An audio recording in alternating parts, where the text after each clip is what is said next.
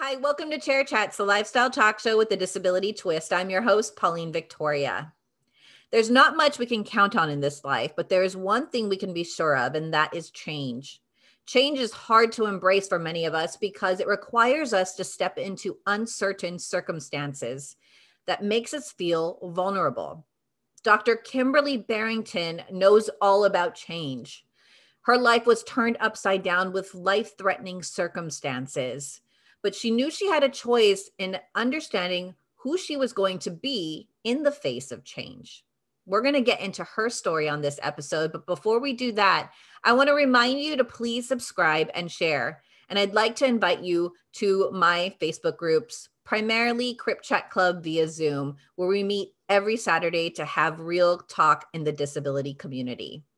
I'd also like you to show the love if you like what you see here at patreon.com/OneLegUpProductions.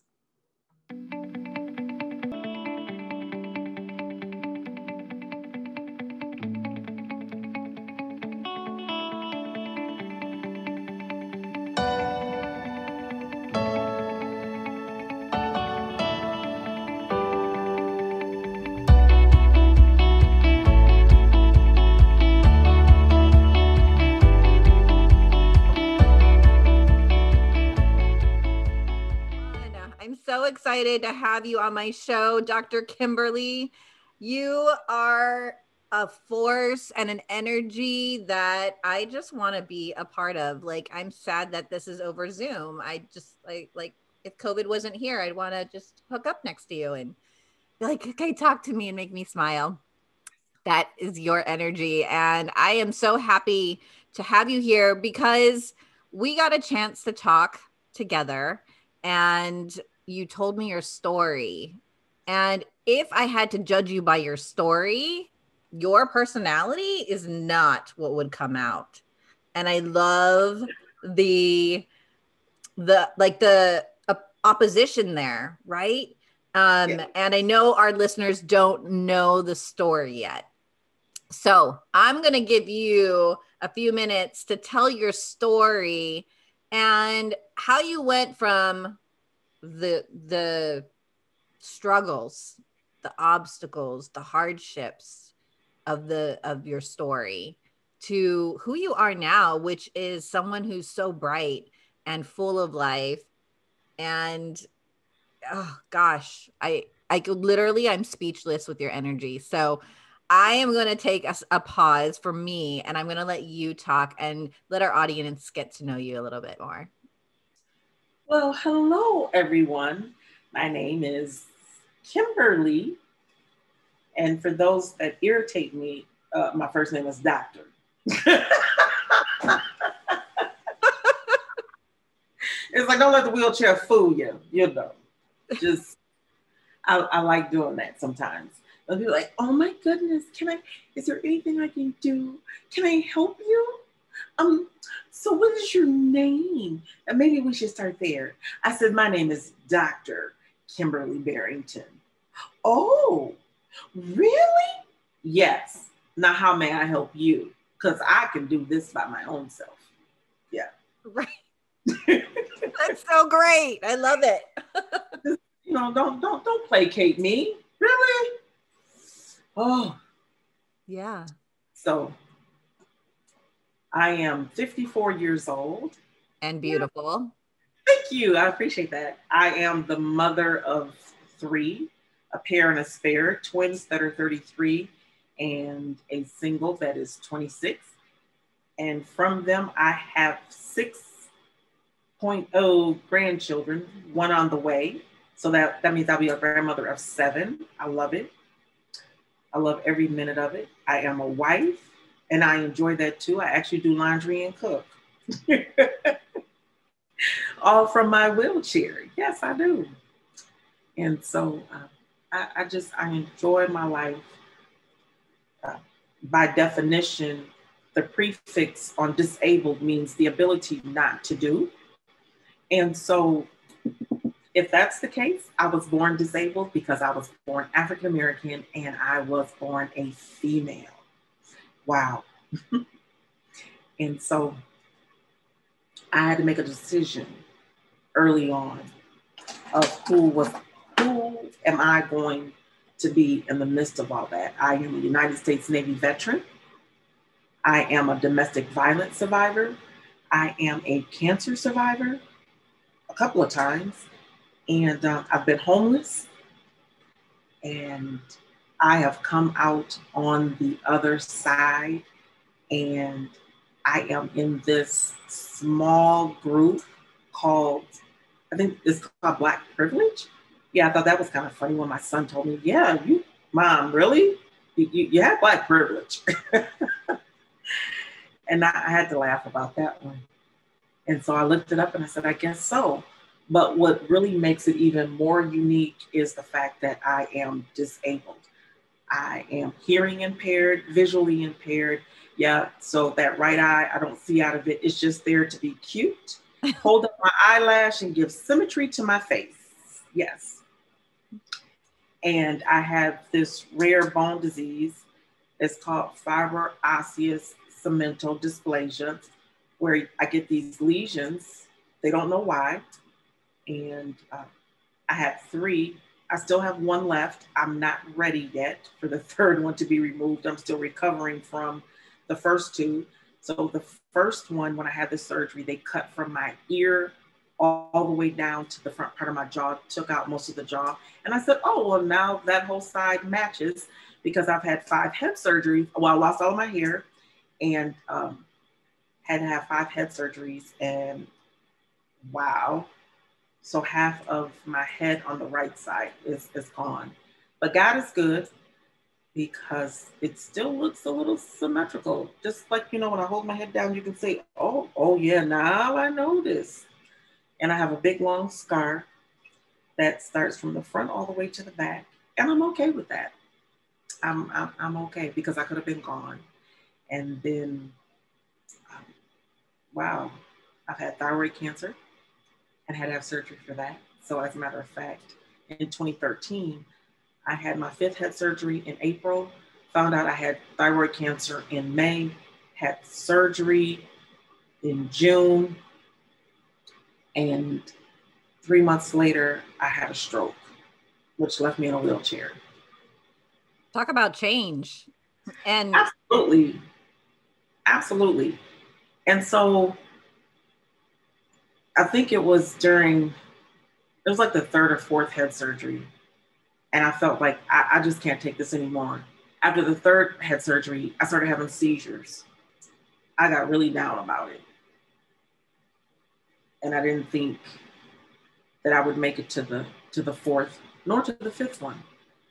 And I didn't like the way I looked.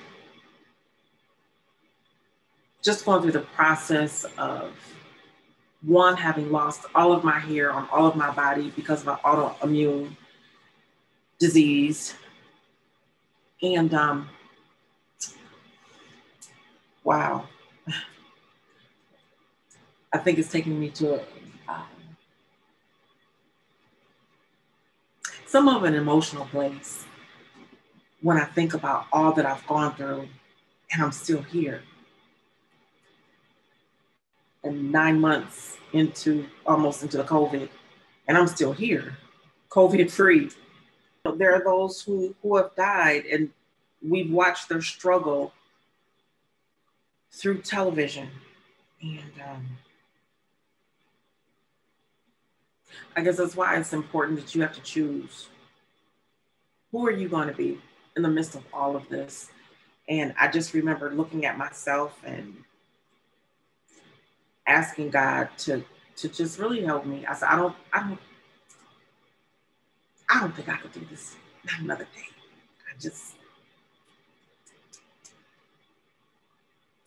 I don't think I can do this, God. He says, you don't have to. He said, because I have you. And my son had a game. He plays football. He had a game coming up. And I didn't have the heart to look him in his face and tell him, I can't do this anymore. And it just out of the clear blue sky, I could just hear so plainly God said that no matter how you feel, you need to get up, dress up, never give up, and you need to show up. I said, what? He said, yeah, no matter how you feel, because it's not about how you feel. You got to get up, you got to dress up, never give up, and you got to show up because somebody's going to need your story. And I was like, whoa. And at that time, I've been wearing, I've been wearing lashes since like 1992. And in that moment, I decided to start a lash company. And that was the motto. No matter how you feel, get up, dress up, never give up, and show up for life because somebody needs your story. But when you show up, you need to show up in lashes like Kayvon. So I love it. Yes. They show up, child, put your bass lashes on and some lip gloss and let's go. Yes. And if you're going to show up as the best version of yourself.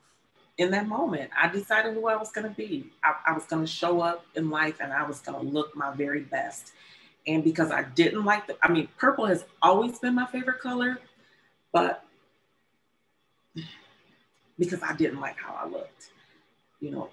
A woman is known by her beauty with her hair and how she's, so ornately adorned. And I didn't feel that. I said, I don't have any hair and half of my head is gone. I spent most of this time in stitches. I had more than 100 stitches every time, and they were doing surgeries every 6 months. So you don't really have enough time to heal from the first surgery, and it's time for the next one. And so I always felt like I was in this perpetual state of looking like some sort of monster.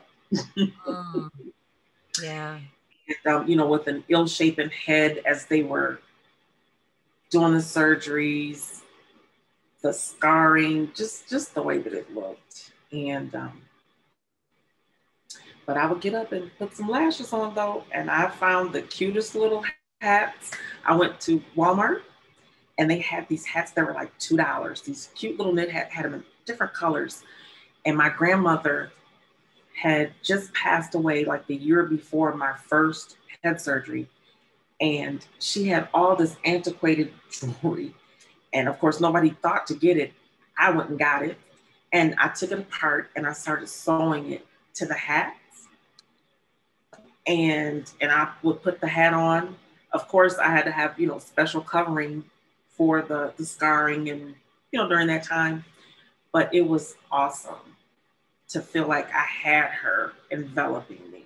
That is beautiful and so innovative. I think one of the keys to embracing change with grace is to accept things as they are and then figure out how do I adapt to it. And that's a word you used also in a prior conversation, is adapt. Yeah. Change is going to happen, whether it's on the micro level where like it was personal, it was your health. And change could happen on a larger scale, like on the macro. Yes. Yeah. Change is inevitable, but how we respond to that change makes all the difference. And you said earlier that when you were a child, you had to make a decision early on. Mm-hmm. Can you go into that a little bit? What was that decision? And do you feel like that decision carried through your whole life while you experienced other changes? I was raped repeatedly by family members. It was 2 in particular. And there were so many young women who, because of that, got addicted to drugs and alcohol at a young age, became extremely promiscuous. And I made the decision I was not going to allow what happened to me to define me in that manner. I was not going to do that at all. So my addiction became God and church. That's a good addiction. It's a good alternative. It is. And in some ways, it can be negative. in some aspects, you know. I mean, because we can take anything and make it negative. We can take the very best thing and make it negative. So I think that you can probably go a little overboard, but that was my decision. And so I made the choice early on to be a very sober-minded person, regardless of what was happening to me, around me, and through me. And did it go bad for you, your, addiction to God and church? Or did you keep it on the positive side? I think there were some very great areas. Okay. Some very great areas. Because anytime you experience something like that, one of the things that comes out is become a people pleaser.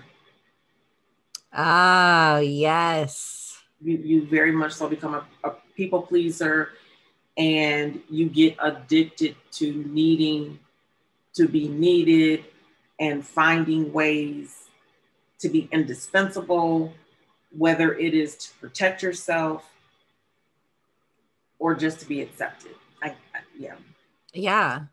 Okay. So if someone was listening to that right now and they could relate to that, I can relate to that, right? It becomes like a codependency. I had to it was making that decision. And when I saw it, and I think probably where it really came to fruition for me was I was at a church and I was being physically abused by my husband. And I went in several times to talk to the pastor about it. And his response was not very positive. It wasn't, and I just remember his wife saying to me, because she sat in on each of the counseling sessions when I would go in. I even went in with my children at the, when it got to its worst. And they said, please help us. We begged for help. And they just didn't want to do that because they didn't want to cause a ripple effect. And his wife, the pastor's wife, she just said, if anybody can get through this, it's you. You have such a strong constitution. And what you can look forward to is that you will be able to bless somebody else and help them out of the situation. God always needs to use somebody to go through something to be the example so that they can bring others out. I'm like, I don't want to be used by God like that. I was just like, little lady, look, lady, look. Well, and in order to inspire other people to leave a situation that's not healthy for them, you have to leave the situation. Right. It's not about staying in a situation. Yeah. But it was, and I just remember I had found, and what made this so crazy is that I thought I had an out because I found out that the wife that he was married to prior to me, when we got ready to, because we both were veterans or are veterans, and when we got ready to put each other on each other's cases for dependents, the VA came back and said, well, he's still married to the other lady. And I was like, what? Yeah, so hold on. Then they called back and said, no, well, they did get a divorce, but they weren't divorced when the two of you got married. So your marriage isn't valid and you guys have to get remarried again. And I was like, oh my God, yes, this was my out. So I went to my pastor and I said, yes, this is my out. And he was like, oh, no, if you have to redo it, you're going to redo it. I was like, no, I'm not doing this.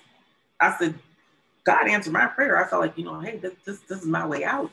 And he was like, no, because you guys have already made plans. Everybody's been engaged. I was like, ask me if I care. I don't care how much money has been put into doing this. I'm ready to be done. I have an opportunity and I got a legal way to get out. You know what I mean? Yeah. And he was still adamant about me getting married to him. And again, being that people pleaser, it's like, okay, I don't want to be ostracized, out of my church. And so I think you're not alone in that. Like, we often live our lives based on the opinion of others and how they'll accept us, and the lines we need to stay in order for them to see us as acceptable. And apparently you've made the crossover to a place where it was more important that you accepted yourself, that you cared about yourself more than what other people said about you. How did you get there? After we got married again,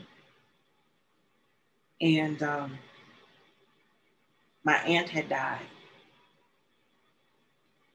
Yeah. He didn't come to the funeral. And I spent the day with my family. And I came home. And he beat me until both my eyes were swollen shut. I couldn't even see. And my son was 11 at the time, I think. I believe he was 11. And he tried to save me because he had a knife to my throat. I had some pearls that my aunt, the one who died, had given me, and he had cut them off of me. And my son was like, I can't.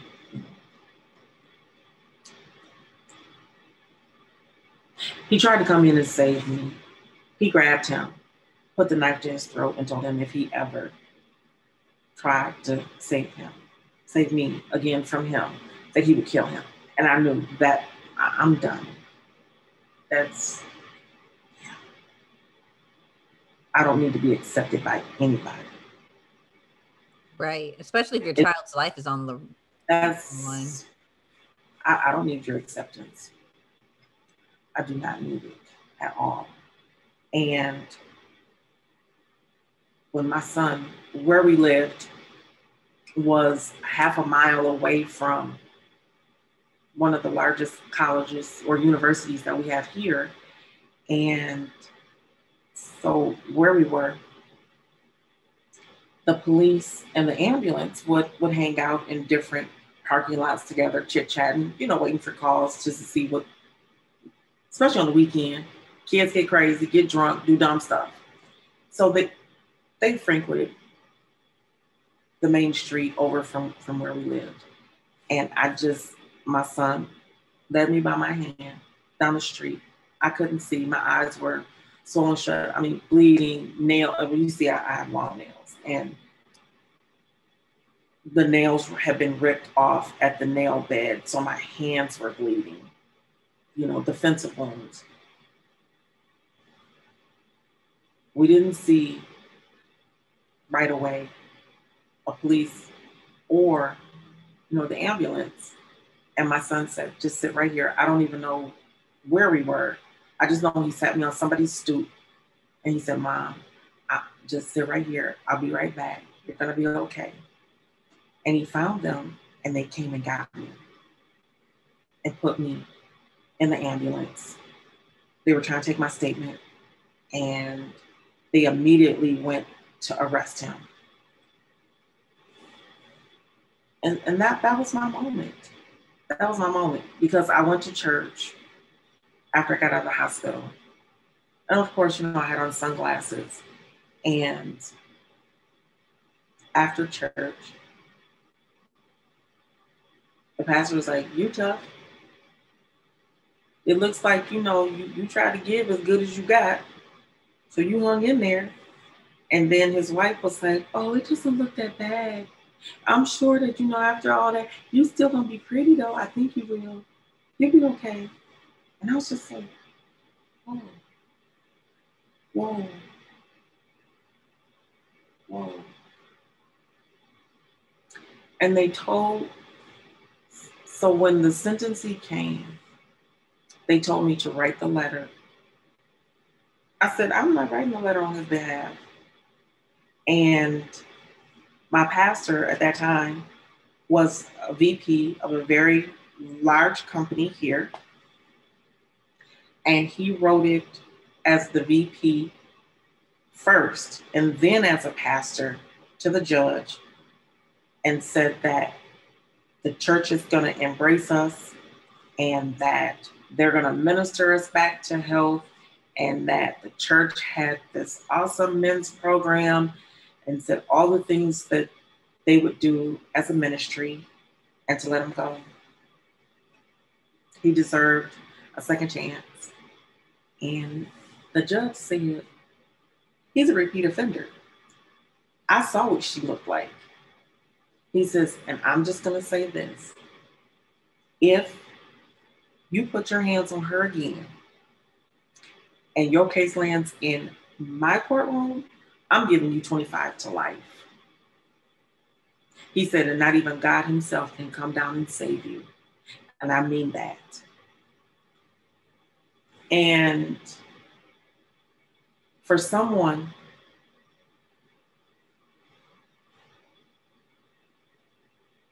to think that much of me was pivotal, because nobody had ever fought for Kim and stood behind Kim like that and said, you know what, this is the consequence if you do something to her again. I had never had anybody stand up for me like that. And in that moment, it was like, yes, I'm not going to let anybody think more of me than what I should be thinking about me. And so when I ended up in the wheelchair and everyone asked the proverbial question, who did sin? What did you do wrong? I was just like, let me tell you something.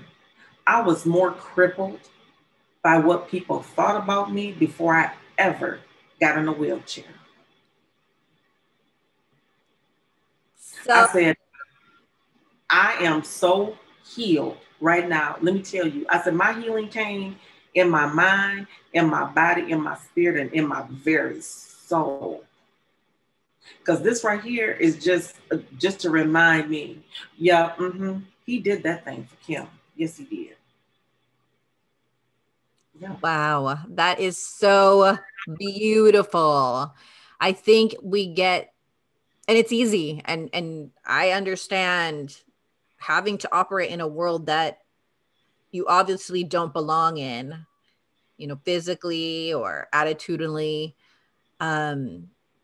But oftentimes what your story illustrates to me is that there are worse disabilities in our minds and in our spirits that we need to heal those heart wounds. Absolutely. And I tell people all the time that I am more healed than you ever will be walking around. I said, as I am in this wheelchair. I said, trust and believe. And I said, because when I was up walking around, nobody cared that I was depressed, that I had anxiety, that I attempted suicide, that I was on lithium because the depression was so bad. I couldn't even function. I mean, I felt so badly for my children because when you come in the home, it's like, oh, they're outside, it's bright, it's wonderful. And when they come home, every single window was covered with the heaviest quilt or blanket that I had because I was just that depressed. Yeah. But nobody ever talked to me. No one ever considered that a disability, that I was just that disabled. that I could not function. If I came out, I had on sunglasses because just the very light of outside hurt my eyes. Because in my home, it was dark. I was dark. Yeah. Yeah. And years later to our present time. Look at that smile. Look at that smile. Yes. Oh my God. And you not only like your smile, but your eyes brighten, just light up, and everything about you is just illuminated. And that, like I said, I'm speechless because some stories, I love how Maya Angelou says, people, you'll always forget what people said, but you'll never forget how they made you feel. Absolutely. And the way you make people feel sometimes is not expressed in words. It's just something you have to experience. So I hope that our audience is getting to experience a little bit more about you. And if you guys haven't already known about Dr. Kimberly Barrington, she actually hosts her own show, and she is a fabulous show host. Fabulous. I swear, like, Oprah, move over. Like, this girl, this woman just knows what it takes. And if you're interested in checking out her show, Rolling on the Road, is there anything you want to say about your show here? So I love it.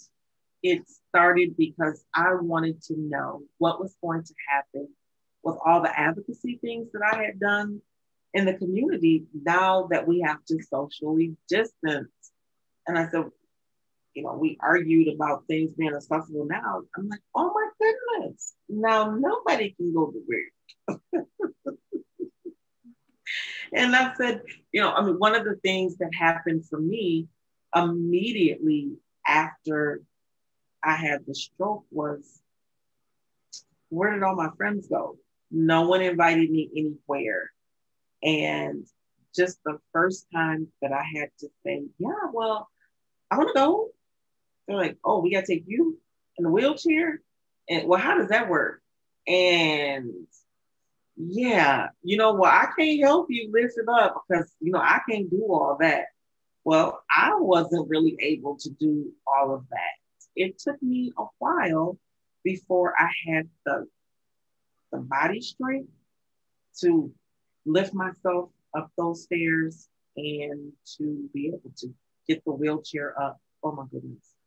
That's a whole nother show, that's a whole nother right, story. Right. But it was the socially being ostracized. I guess that's the best way I can say it, and the depression that came with that, not feeling like I had a place. Ooh, a lot of emotions. I mean, but people are feeling it now. I see it on social media, is feeling the social isolation, not being able to interact with others. And I just said, wow, now you know what it feels like to be disabled. I said, now the whole world can feel it. They're experiencing it. And there was an article that came out, I want to say like April. Yeah, it came out like late April in Forbes, and it talked about COVID-19 being the perfect disability social model. It's where now everyone else can get to feel what it's like to be socially isolated and to need special accommodation, and it's not there for you. And that was how the show got started, because I called some people that I felt we need to have this conversation. Say, yes, this is a great conversation starter. And everyone's apathy. Like, how dare you ask us right now? There's so many things going on, and you want to talk about advocacy and have a town hall meeting. And I got no responses. And then 5 weeks had gone by, and I was livid because I said, every single time I have been asked to show up, to do, to be, I was there. And now I ask you just to do a quick live with me that might last an hour, if that, and I'm getting no response. And so God just said to me, why are you getting upset? I didn't go to all of them. I came to you. I gave you the idea. You go live all the time. Everybody always calls me, the queen of going live. If you look at any of my pages, my personal page, or you go to, my public figure page, or you can even go over to Miss Wheelchair, Michigan, USA. All of them, wherever I am, it's like I would go live and say, hey, you know what? I'm at the zoo today. I'm going to tell you something. This, and this is accessible. This, and this is not. These are the following accommodations they did make. These are the ones that they looked at me like, how dare I even ask the question? And so I basically have been doing this anyway. And so I said, you know what, girl, you got this. You're good at it. And the day before, I would say 2 days before I got ready to do it, one person called and said, I apologize. And I said, really? For what? I can't imagine. What happened? What's going on? It's like, she's so sarcastic, so condescending. Girl, bring it back. I'm like, okay, hello, how are you? Hold on just a minute. I gotta go get the other Kim, right? That Kim, don't talk to her. don't talk to her. She the naughty one. Don't talk to the naughty Kim. So I had to go get the professional Kim. Dr. Kimberly had to come out. So hold on one second. Let me go get her. This is Dr. Kimberly Barrington. How can I help you today? Oh, I just wanted to tell you that let's just go for it. Let's just do what we know. And I was like, hold on. I was like,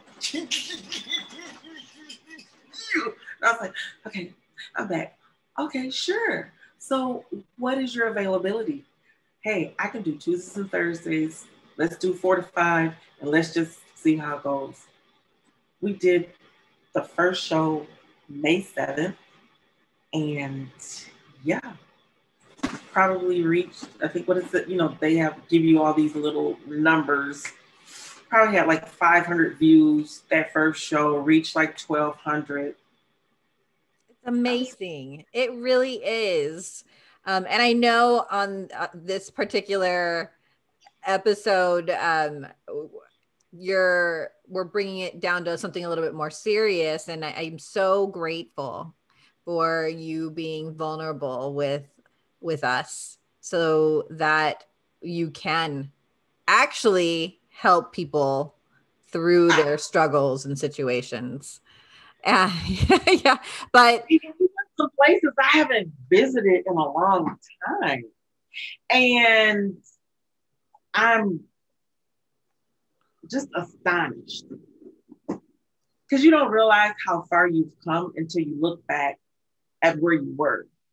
Yeah. And I'm looking at myself and I'm sitting here saying, oh my gosh, girl, I wake up every day and I say, you are so pretty, girl. Yes, you are. You are so beautiful. And I expect great things out of you today. Wow. That is amazing. Even I expect great things from you today. Wow. And I look at what I say to myself today that I didn't say to myself yesterday.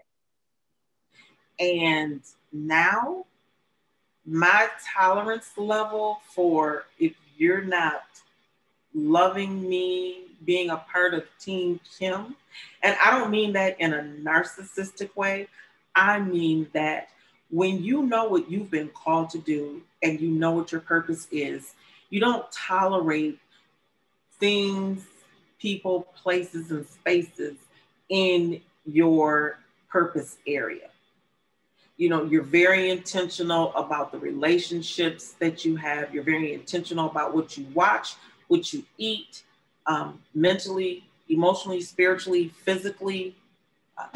You really monitor how your time is being spent.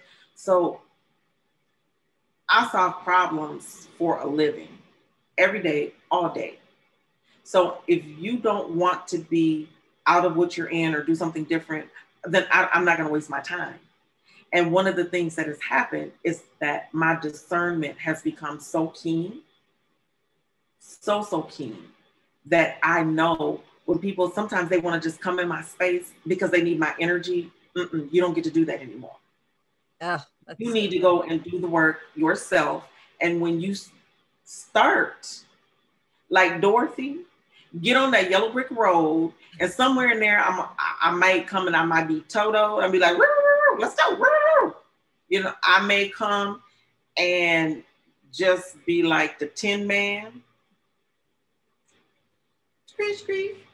Come on. Because, you know, he could sing a good song and do a good little tap. So, you know, I might sing a little song to you and I might do a little tap dance. And sometimes I may, you know, be the scarecrow and say, look, you ain't got no brains. Hold on. Let's get that straw out your brain. Okay. Or I might be the lion and just, you know, I can give you a little bit of my courage. Come on, let's go. We can get on this road.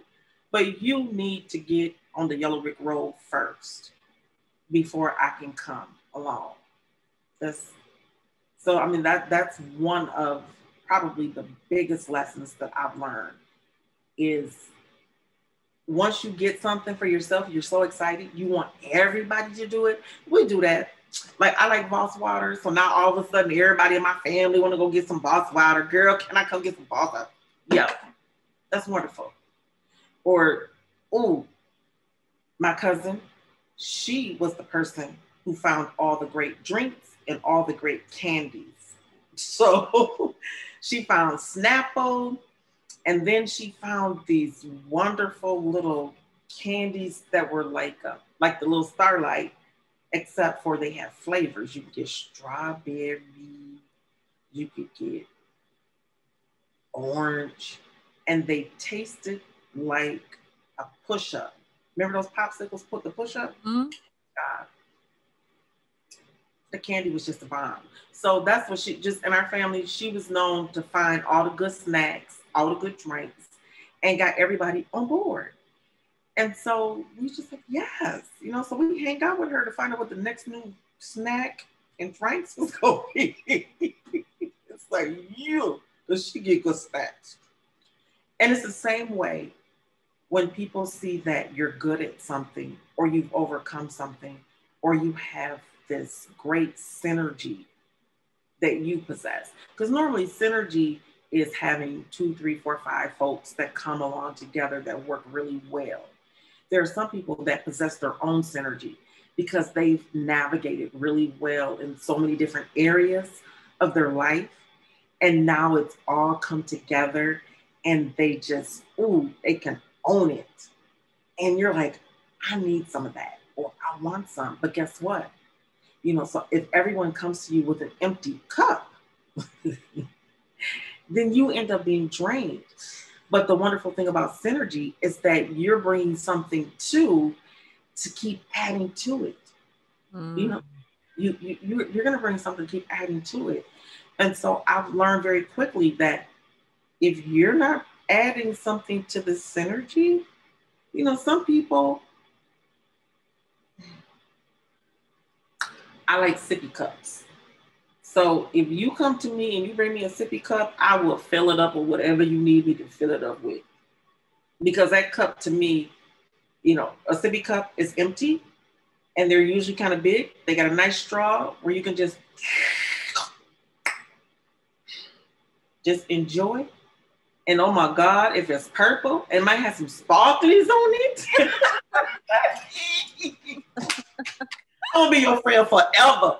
So it's like, if you send me a purple sippy cup, because I did have to put my address on there. So if I get a purple sippy cup with some glitter on it from you, girl, you can call me at midnight and I'll wake up and be like, good morning, what you need, girl? You need me to... Yes. All right, ladies and gentlemen, you heard it here. A purple, sparkly, bedazzled sippy cup. is the way to Dr. Kimberly's heart. I'm serious.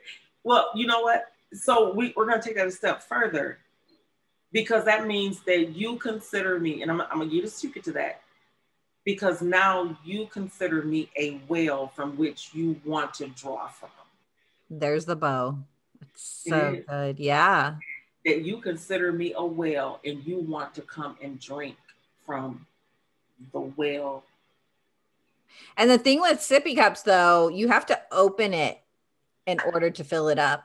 And I think you made a really good point that I just want to emphasize for our audience is that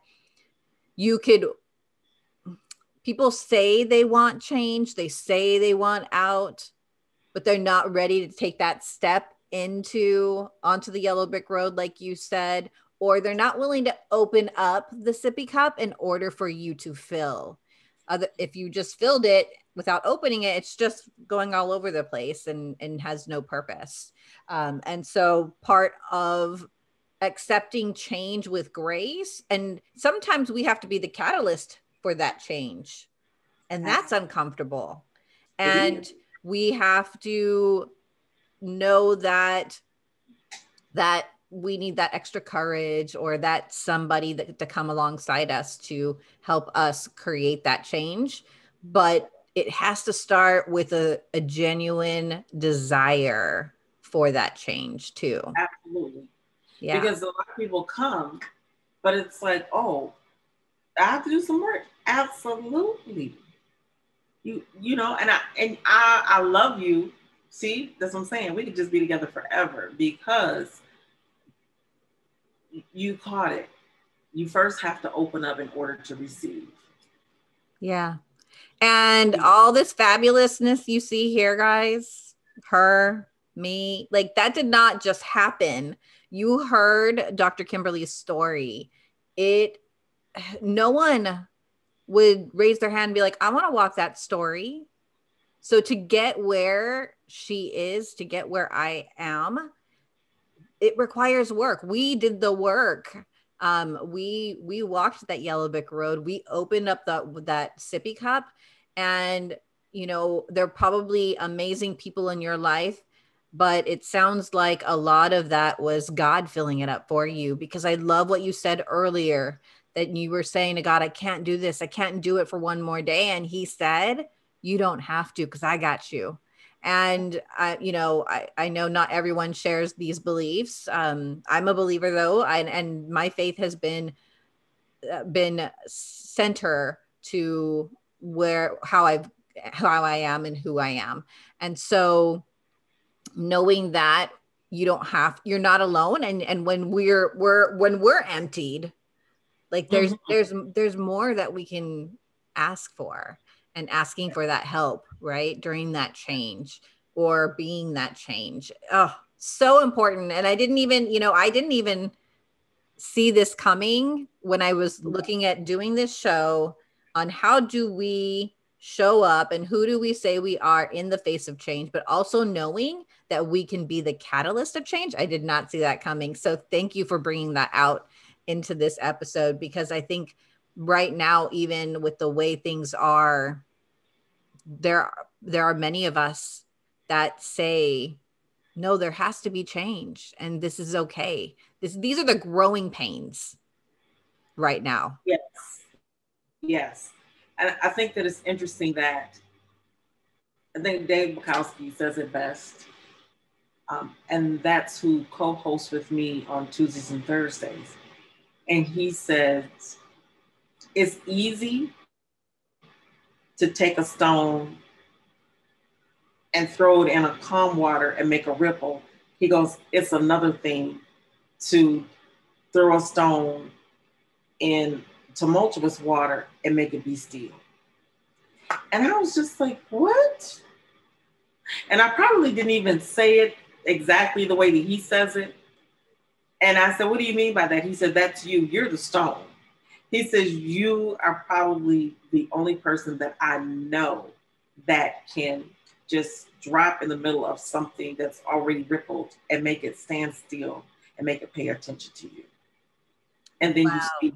And I just was like, I know we could go on forever, but I do want to make another plug for your show, Rolling on the Road, because like this is good stuff. This is good stuff that anybody, whether you have a disability or not, whether it's a disability that's physical or a disability in your mindset or your spirit, this is universal principles that Dr. Kimberly Barrington is sharing with us right now. And like this is stuff that fills me up and I get lit up and excited about. So if you want to absorb more of the wisdom and the fire that is Dr. Kimberly Barrington, go check out her on Facebook, Rolling on the Road. I know I'm like promoting your show more than I promote mine. So I obviously. We call them shameless plugs. But I do appreciate it and I thank you. And it's nice to be the guest and not have to be the host. Yeah. Well, you know what? I know I was going to say shameless plug, but I am starting to take that word out. You know what? This is a plug. We are here. Our businesses, Dr. Kimberly, are here to serve people. Absolutely. And that's what a beautiful way of being of service in this world. So we're going to plug it all out there. I did an interview with a young lady. I love her. Oh my gosh. She's in Bel Air, Maryland. And she know if she sees this, she knows I'm talking about her. I love you. And we did a show. Her show for that particular day was about finding love with a disability. And I said to her that the principles that I'm going to give have absolutely nothing to do with the state of your body, but what is the state of your mind. Because regardless of your able-bodied or disabled body, that the mind is what's the most important, and how we see things and how we choose to live our lives and you know, our own personal perspectives and what we bring to that. And I said, I definitely have to say that I am a hopeless romantic, because I think a lot of people would say, oh my gosh, I don't know that I would ever get married after experiencing something so horrible. But it's like, you know, we all make choices. And I wasn't going to allow the abuse to perpetuate by not allowing me to love again. Oh, beautiful. I'm not going to perpetuate that. You don't get to take up that much space. So that's why I just don't understand when someone says, oh, I hate them and oh, I can't stand them. But at one point, you probably did some things that you don't want even your mama or God to know about because you love that person. And now all of a sudden, because it's gone badly, you just want to curse the very day that their mother and father got together. How dare you? Because do you ever think about what maybe you have done to someone else and they may feel that way about you? You know, we never know the effects that we have on someone, even if it's not in a personal male and female or female and female, male, whatever it is that you like. I'm not getting into all of that. I'm just saying, just in relationships, that you never know what you may have done that caused the other person damage. So you need to really stop and think about that sometimes, you know, while you're carrying all this. And I promise you, that is crippling as well. And that will disable you in so many areas. And if you think I'm disabled, if I start telling you about my everyday, and you're looking at my friend over here, well, she don't have arms. Honey, you don't have none either because you can't reach nothing. Love it. Well, you know, and I love, I saw the movie Soul Surfer, which is based on Bethany Hamilton's story, the one who got bit by a shark and lost her arm at 13 in Kauai. And I saw her movie and she said, someone had asked her, well, would you, if you could have your arm back, would you? And she said, I can hold more hearts with one arm than I ever could with two. So imagine with no arms, people, I can hold so many hearts. And, you know, and I have to say, if I could go back to age 47, which was 7 years ago, and do something different to prevent having a stroke, I don't know that I would. Yeah. I like the person that I have become. And if the stroke pushed me to become who I am, then I have to love it and embrace it. If having the 5 head surgeries has pushed me to be who I am today, then I embrace that. If being born without sight in my right eye has caused me to have such great insight, then I wouldn't want that to be changed. You know, if not having my hearing has caused me to hear better with my heart, then I wholeheartedly embrace these hearing aids. If being in this chair has caused me to roll across this country in and out of so many people's lives, I would rather have that than to have only walked from here to the mailbox. Oh my gosh. So, goosebumps. and if all of this, even from a child up to this point, has allowed me to lay at the feet of Jesus, have him hold me close to his heart, yeah, and have his ear hearken to every time I open up my mouth to him, I would not want to change that. I wouldn't. Amen. I wouldn't want to change that. And when I see how I'm able to make the difference and improve the quality of others' lives because of what has happened to me, I wouldn't change it for me. Right. Because we've been taught so many things, and we see now how a lot of the things that we've learned, we need to unlearn because they're not doing anything to help us right now through this pandemic. I've had people say, oh, I can't wait till we go back to the way things used to be. And I said, name me 3 things that were just so wonderful that you want to go back to. Well, I said, I'll wait. Yeah. Were things as good as you remember them? Because it's amazing how when we talk about yesterday just seemed like it was so wonderful. But when you were in it, it was the worst hell you had ever been in. Right. What happened that it changed? All of a sudden the memories, you know, when we talk about it, it's like, oh my God. You know, you find it when people's spouses pass away. And I'm not saying this for everybody, but trust and believe, some folks was waiting on the day that you was getting ready to be gone.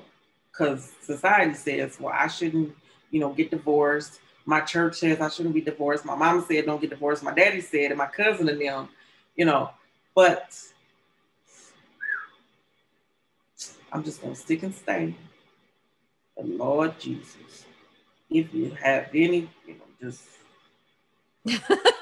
Right.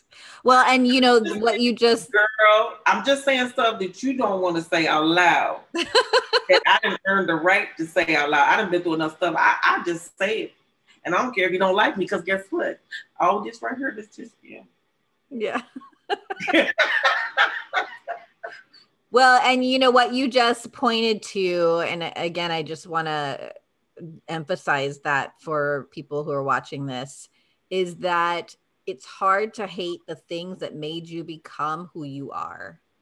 And, you know, as hard as it is in the moments that you're going through it, or months or years of whatever the struggle is you're experiencing right now, it is forming you into who you will become. It's only after we get out, like when we're out of the dark, that we can see how it created and formed us into who we are today. And like you, I've been asked that question over and over throughout my life. If I could change my body to be able-bodied, would I? And I'm not going to lie, I recognized how things would be easier, but I would not be who I am today, nor would I be doing what I'm doing today, right? Change is something we could resist or we can embrace. And when we are able to embrace it from a place of empowerment, then we are able to set ourselves up for growth and set ourselves up for gratitude. And that is so important for our, not just survival, but for what I believe we came on this planet for.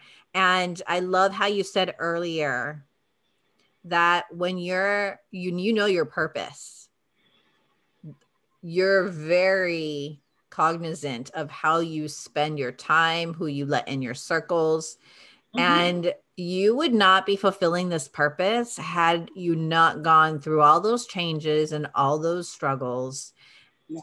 And I want to thank you for seeing, like, going through it and being willing to be changed by it for the better. I say going through with style and grace and a smile on my face. Oh, I love it. I love it. Yes. Okay, so we're going to end that there. I want to also encourage you to check out Rolling on the Road. I'm going to quote you on that and put that in the show notes, and people can put it up on a Post-it in their mirror every time they look at it and they're having a hard day. I want to hear from our viewers. Do you embrace or resist change? And if you found a strategy that works for you, I'd love for you to share it. And with our community, we can help each other. And we're here to support one another and to be on that journey together. You're not alone. And you are becoming this beautiful butterfly as you're going through the dark times. So thank you for tuning in. I want to remind you to please subscribe and share. And if you'd like to join my Facebook groups, you can do that. They're called Crip Chat Club via Zoom. And we meet every Saturday as a disability community where we just have real talk and share over our experiences. And I'd also like you to show us some love. If you like what you see here on One Leg Up Productions and you would like to see more, support us at patreon.com/One Leg Up Productions. Thank you so much for tuning in. And until we meet again, be blessed. Okay, I'm going to stop it here.